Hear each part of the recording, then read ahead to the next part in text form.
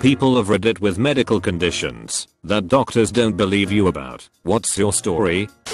I had an accident when I was around 12. TLDR, fell from a fair height into water onto my back and got trapped. This is when I started to get strange, horrendous leg pain. It would creep through my legs, burning, tingling and like pins and needles, plus intense pain. Last for hours or sometimes a whole day, then just slowly disappear. My mum took me to the hospital once because it happened while I was at school and they freaked out at how much pain I was in.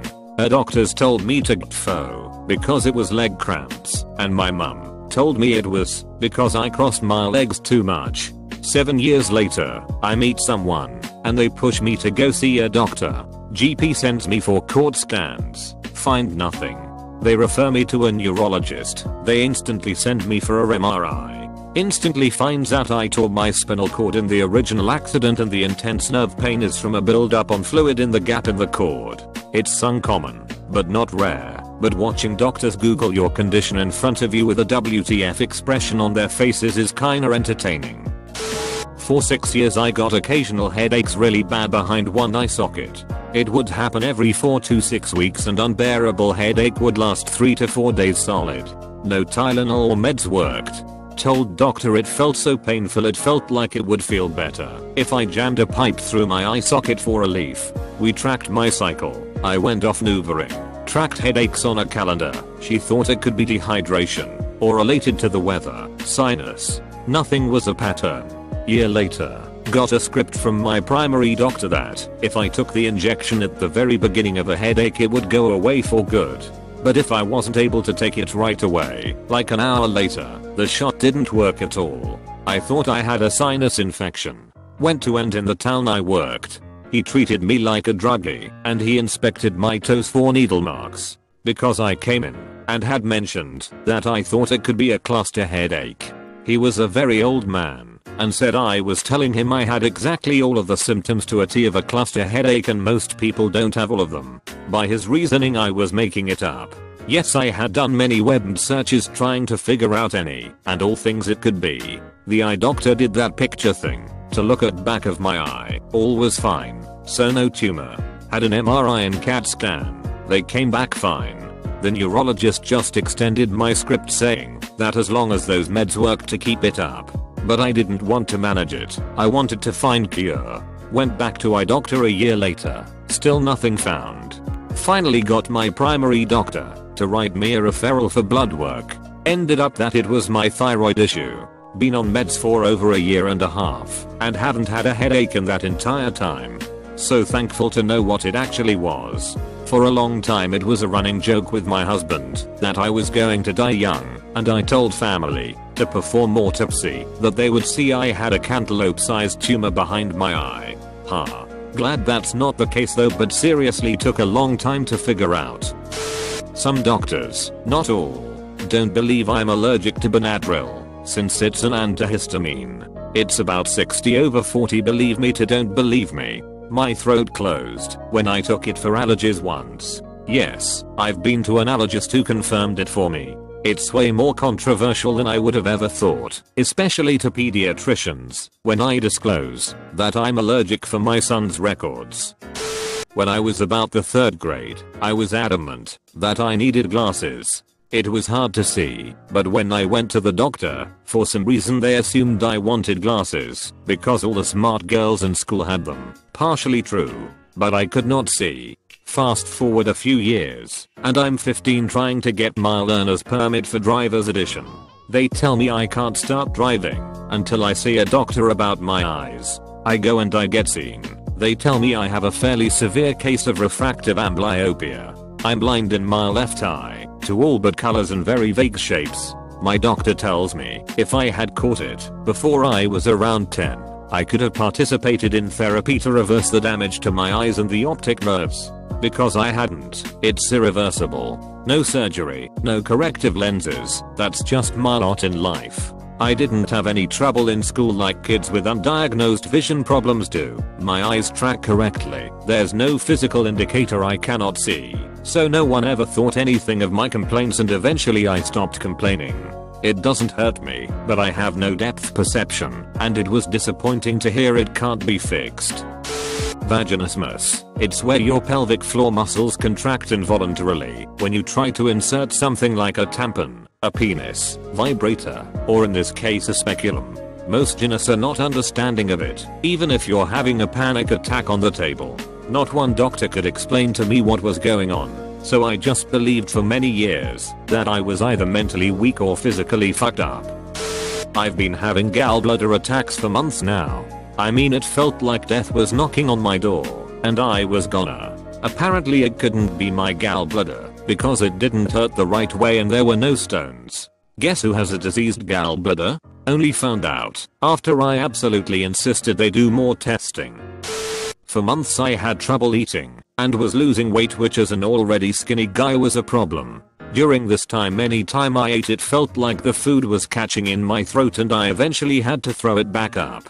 This led to me being sent through multiple doctors who all took blood samples, then sent me to a psychiatrist to treat my bulimia or other eating disorders. So for months I slowly starved while trying to explain to doctors that I do in fact want to eat, it's just impossible for me.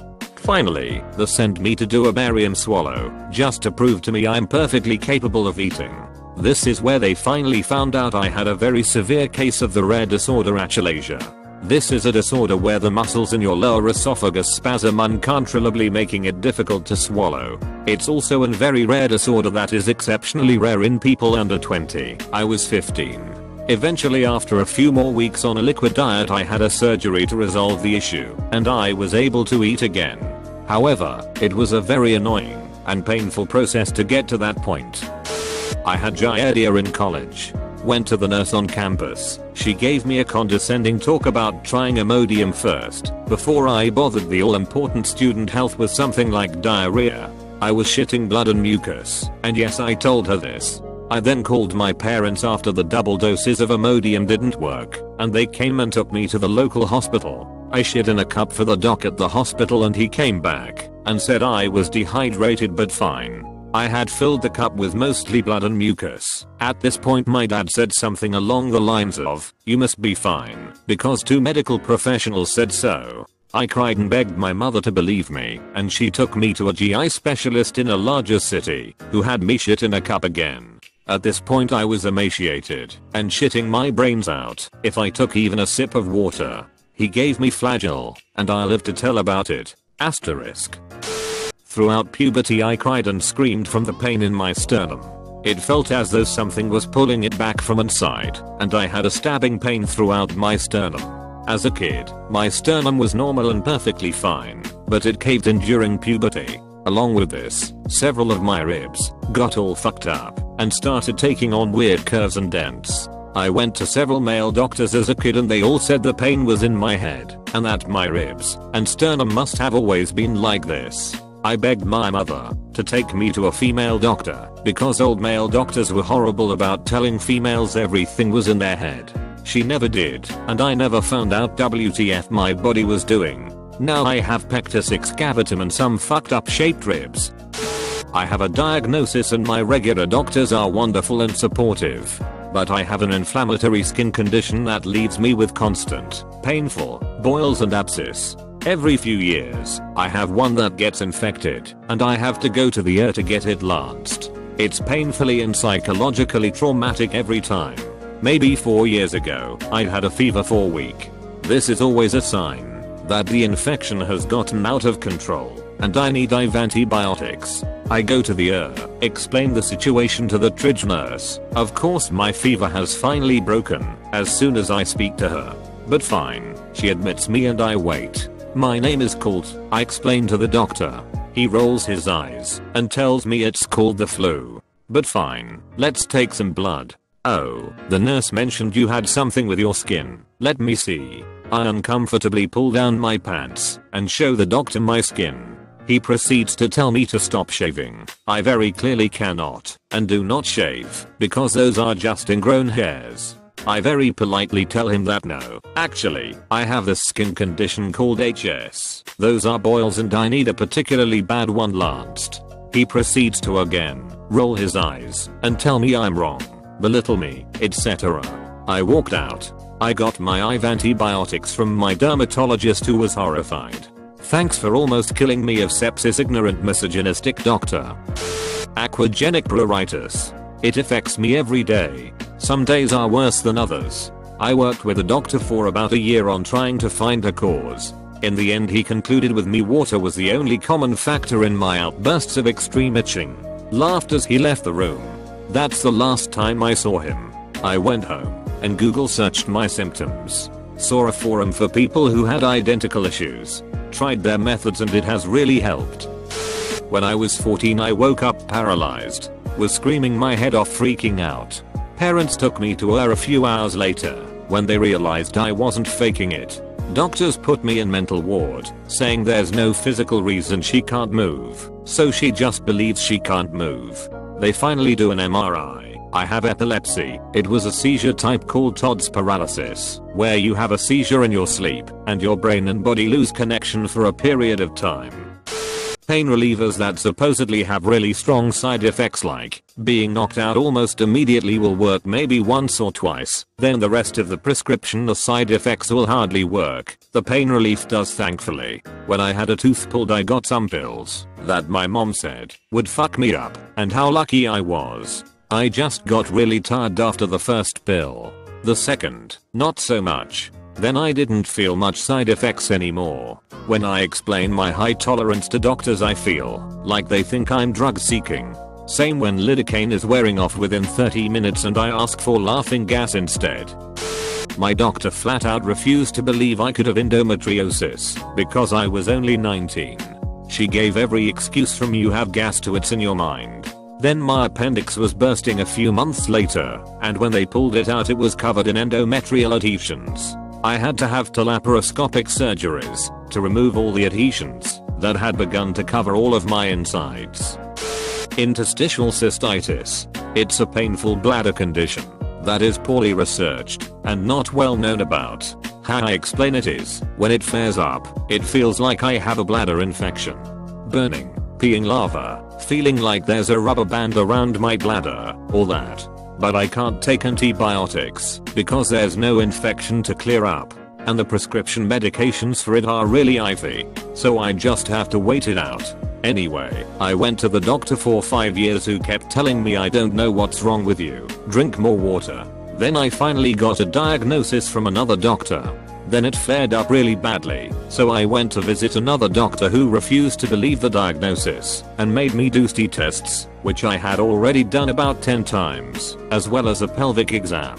Extremely painful when I'm in a flare, and then told me I probably have pelvic inflammatory disease from an untreated ST. I said I've been in a relationship for 7 years. I've never had another partner. I don't have an ST, and he said something about how that doesn't matter. So I spent a week internally freaking out that my SO cheated on me. Then they called back and said my results were totally clean. Now I don't even bother going to the doctor when I have a flare up. I currently have a hemorrhaging ovary. It's been hurting for 5 weeks. So bad I thought it was my appendix bursting. I went to my doctor after a week and he said it was a UT. I said it's different than that feeling as I had a lot of UTIs in my life. But I tested positive for it, I usually do, and he gave me antibiotics. Well, it kept getting worse, and I went back in to do a urine culture and he also ordered an ultrasound. I did both and my doctor's nurse calls me back in a panic saying I'm bleeding in my ovary and need to see a gyn immediately. I couldn't get a hold of any in the 3 offices I called, so I called back, and she told me to go to the ER. I spent 5 hours in the ER and the bitchy nurse tells me it's just a period, that's how they feel, hun. I've had my period for 13 years and even after surgeries and giving birth and miscarriages and an abortion I've never felt pain like this before in relation to a period. She also said IBS could cause it, but that is something I never have had problems with ever. So today I finally get in with a gyn, and they are going to just monitor it with ultrasound every 3 weeks. I can't stand for very long. Have a hard time keeping up with my daughter, and lost my job. I honestly just want them to remove the ovary. My tubes are gone, and my aunt died of ovarian cancer young. I had a bout with cancer last year and to be brushed off with this when they know what's wrong is awful. This was when I was a kid. I had what my parents called growing pains. Basically my legs would ache at night to the point I was screaming in pain. Happened from about 7 to 10 almost every night. I know it wasn't imagined as I remember the pain to this day. My parents took me to the doctor multiple times. Small town, one doctor, and each time he sent me home with growing pains unreal. Now what really fucks me off is I don't care if the term we used for it wasn't a thing. I was in agony for 3 years and he simply sent me away. It stopped happening eventually and never knew what caused it in the first place. I've had a doctor lecture me about having PTSD for sexual assault because it's a choice to put yourself in those situations. Military are the only ones with legit PTSD according to this doctor. He was seeing me for a severe panic attack I had. Fibromyalgia is my disease. Most doctors will believe you at this point as it has been recognized officially for a few years now. But a lot of older doctors still believe it's some made up disease older overweight women have because they are too lazy to exercise. Or they think you want painkillers. As a relatively in shape 23-year-old, it's always interesting to watch people's faces when I tell them I have it. I've suffered from fibromyalgia since I was 16 and have always been active to some degree. In high school that was swimming and running, and nowadays it's brisk walking and weights, but whatever. Either way it's basically hell when I flare up. My so has had to carry me from the bathtub to the couch before because I couldn't walk. It's debilitating. And it's frustrating as fuck when you have an old out of shape man in a white coat telling you all you have to do to feel better is work out. Like he's working out helps long term. But I'm not working out if I'm flared up. It's just not happening.